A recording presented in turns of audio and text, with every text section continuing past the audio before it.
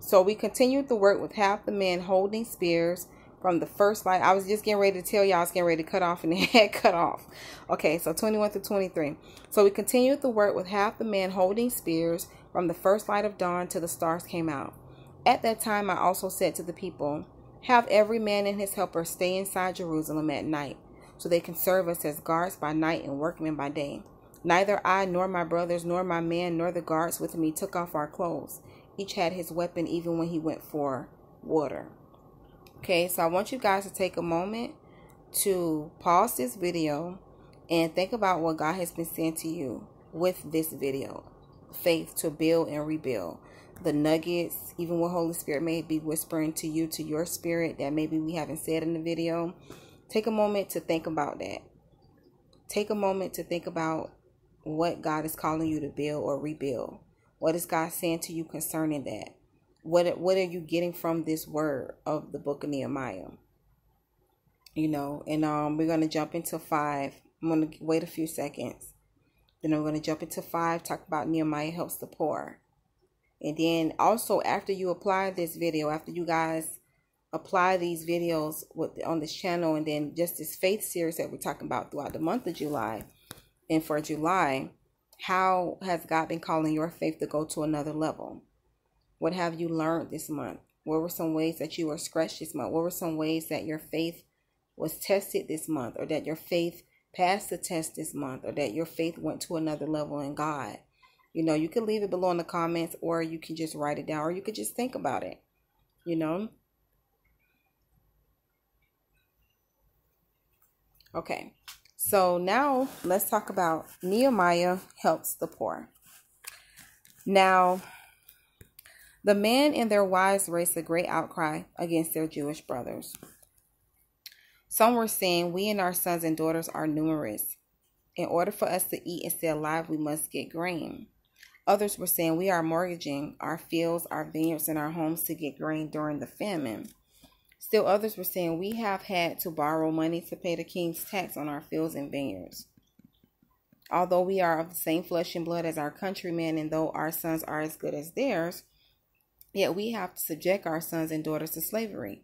Some of our daughters have already been enslaved, but we are powerless because our fields and our vineyards belong to others. Here's verse 6. When I heard their outcry and these charges, I was very angry. I pondered them in my mind and then accused the nobles and officials. I told them. So guys, I'm probably just going to have to combine this into 2 parts. But I may upload part 1 and part 2 because this video is not going to take as long as I thought. It's just us continuing to read chapter 5. So I'll probably just do it like in 2 parts. I'll probably just have to do that. Okay, so when I heard their outcry and these charges, I was very angry. I pondered them in my mind and then accused the nobles and officials. I told them, you are exacting usury from your own countrymen. So I called together a large meeting to deal with them and said, as far as possible, we have brought back our Jewish brothers who were sold to the Gentiles. Now you are selling your brothers only for them to be sold back to us. They kept quiet because they could find nothing to say.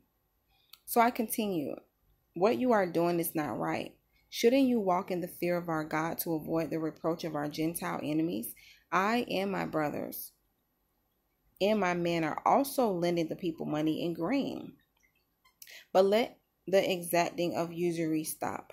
Give back to them immediately their fields, vineyards, olive groves, and houses, and also the usury you are charging them, the 100th part of the money, grain, new wine, and oil. We will give it back, they said, and we will not demand anything more from them. We will do as you say. Then I summoned the priests and made the nobles and officials take an oath to do what they had promised. I also shook out the folds of my robe and said, in this way, may God shake out of his house the possessions every man who does not keep this promise. So may such a man be shaken out and empty. At this, the whole assembly said amen and praised the Lord, and the people did as they had promised. Moreover, from the 20th year of King Artaxerxes, when I was appointed to be their governor in the land of Judah until his 32nd year, 12 years, neither I nor my brothers ate the food allotted to the governor.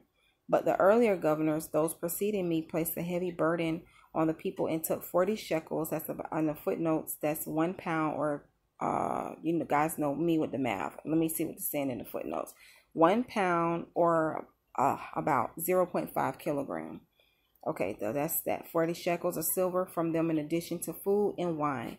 Their assistants also lorded it over the people, but out of reverence for God, I did not act like that. Instead, I devoted myself to the work on this wall. That's for somebody. Nehemiah 5:16. All my men were assembled there for the work. We did not acquire any land.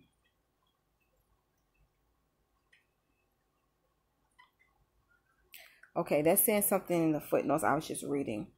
It says most Hebrew manuscripts, semicolon, some Hebrew manuscripts, Septuagint, Vulgate, and Syriac 1. Sometimes I'll be seeing that, but I just want, okay, so let's keep reading. 17 through 19.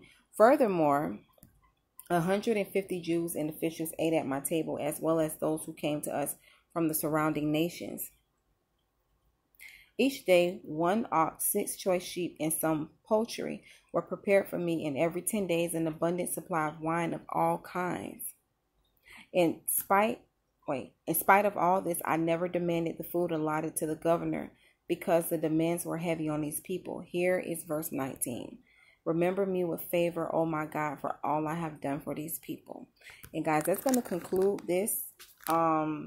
You know, check out part 1. I was going to combine the videos together, but because it's not going to be like going into 20-30 minutes, I don't really have to combine them. So I'm just going to upload them like part 1, part 2. But check out part 1 if you missed it. We're talking about faith, build, and rebuild. And part 1 is going to have a little bit more nuggets and different things like that for you guys. But peace and blessings to you all. And thanks for tuning in, and God bless.